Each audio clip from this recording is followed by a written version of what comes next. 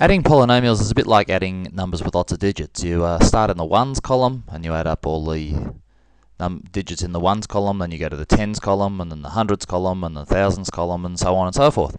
But in adding polynomials, it's just called collecting like terms, which is a little bit easier to do because you don't have to worry about carrying from one column to the next. So what you do, you write down p of x, which is in the blue there, in its own set of brackets, so you can see where it can start and finish. And you write down q of x in its own set of brackets, so you can see where it starts and finishes. Then the next step, I've just written it without any brackets, and then I've written each of the terms next to each other. So all the x to the sixth terms are next to each other, all the fifth terms, all the fourth terms, all the third terms, all the squared terms, all the plain x terms, and then the numbers. Then you are factorising. So what we're going to do here, you can see if we look at the fifth terms, for instance, you've got 1x to the fifth. I might as well put the last step in as well.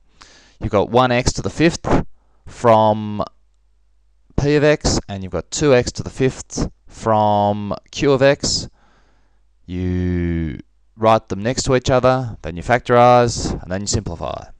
So the reason that I've done all these extra steps here is basically to help you not make mistakes. I find it's easier if your brain only does one thing at a time, rather than going straight from the first step to the last step, which you might be able to do if you're just adding two of them. Then it's good to just get the process in your brain. So basically you write the terms next to each other, you factorise, and then you simplify. Now when you're subtracting,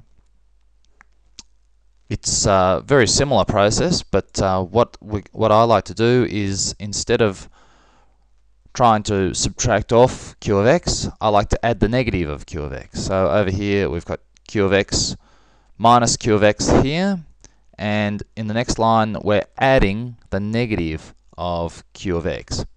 So you can see that up here you're subtracting minus 2 and you get positive 2.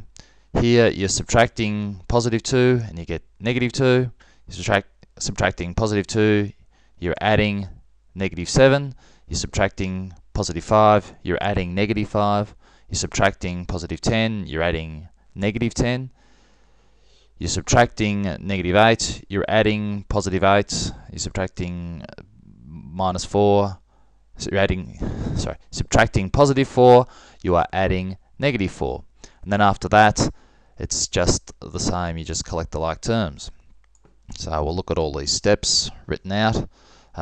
X to the sixth terms, you've got positive 2 of them. X to the fifth terms, you've got plus 1 and minus 2, gives you minus 1. Plus 2 and negative 7 gives you minus 5. Minus 3 and minus 5 gives you minus 8. Plus 7 minus 10 gives you negative 3. Minus 6 plus 8 gives you positive 2. Minus 1 minus 4 gives you minus 5.